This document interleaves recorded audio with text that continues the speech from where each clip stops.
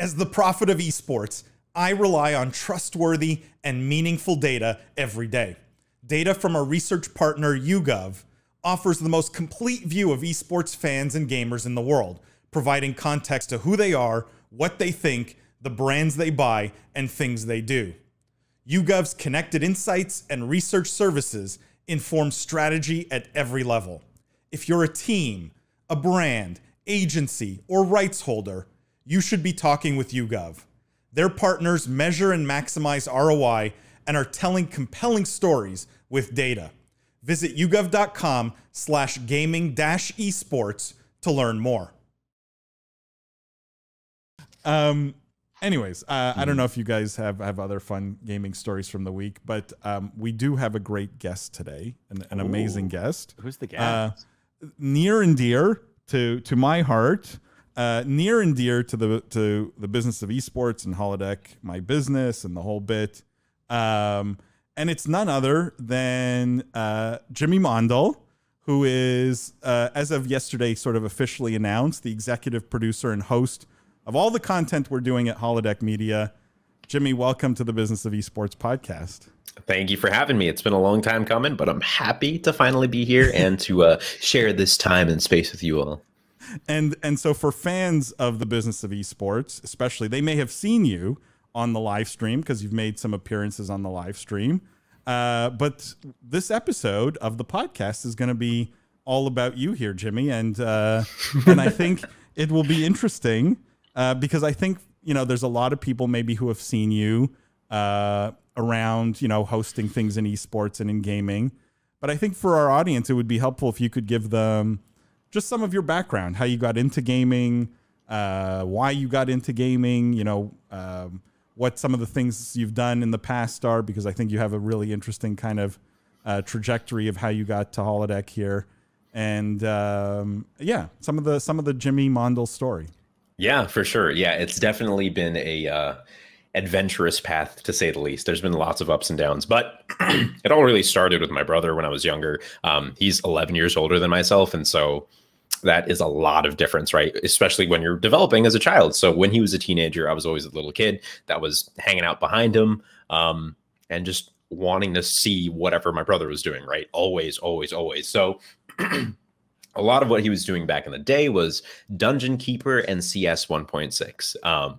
And so, we had just like a crash Windows 98, like 95 or ME. I don't even remember what operating system it was. And I remember spending hours just playing games with my brother and my sister, even running through Diablo 2. That was one of the first games that we actually got to play as a family unit, as a group. Me, my sister, and my brother. My sister would be the sorceress. My brother was the paladin, and I'd be the barbarian running in first, just dying over and over again. But that's just kind of what you do, right? So yeah, way back when, just started off with first-person shooters, and then I really picked back up in like 2013, 2012 with more Counter-Strike, and took it pretty seriously. I found this passion for first-person shooters, and throughout high school and middle school, just kept polishing it. Played a lot of Condition Zero, even offline, just grinding this game for whatever reason. I think just because deep in my mind, it was like a childhood memory, so it was this safe space. I'd always go back to Condition Zero. And then when Counter-Strike Global Offensive came out, I took it really seriously and grinded that out pretty much to hit the highest rank in the game, Global Elite. And at that point, I was really considering competing for a long time. And because I wanted to compete so bad, I did. So I competed a lot in Tier 2 tournaments, and through time, I, ended up watching a lot of the tournaments that I played in, not only to review my VOD, but, just to see myself on screen. I was like, that's cool. That's really cool. And I realized over time that a lot of these commentators that were talking about Counter-Strike and Overwatch and these other games kind of just didn't know what they were talking about at all. I would listen to them and be like, if you play soccer or if you play football and then you watch a football match, what to listen for in commentary. What are the important things? What are the things they're missing? And so I realized very early on that, wow, a lot of these commentators know really nothing about the game, and they're just leading the audience on a wild goose chase and hoping for the best and just saying a lot without saying anything. So I bet my friends that we could do it better. And so we did. We just formed a group and started casting Overwatch, because that's when that game came out, probably 2015 or 2016, if I'm remembering correctly. And we wanted to be the first people in on it, right? You want to ride that first wave of esports hype to try and get into the leagues and get set up. We all know how Overwatch went. It took them over a year to get leagues set up, and then they nixed their entire tier 2 and tier 3 scene in one fell swoop and completely disabled and crippled their scene for the future 5 years. But of course, we can talk about that later. But spent a lot of time commentating, worked my way to commentating at the Microsoft store on Fifth Avenue, where I was able to commentate to a live audience, got connected with Mixer, did lots of events out there.